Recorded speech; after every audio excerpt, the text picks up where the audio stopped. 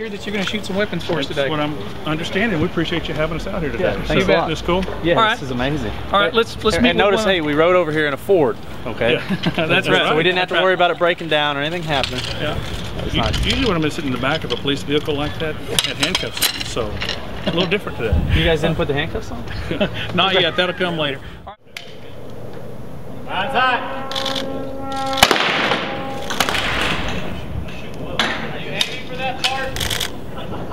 Stand right there, Carl. That makes me hurt.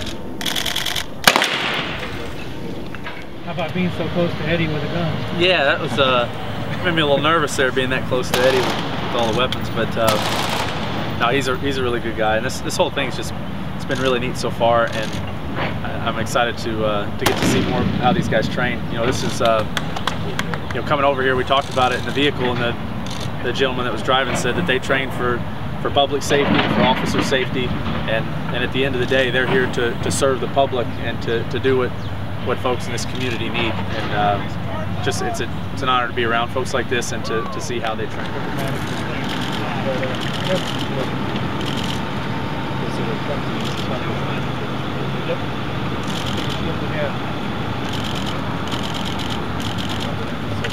Please get out! Please down! Get down to the ground! You made it, Eddie!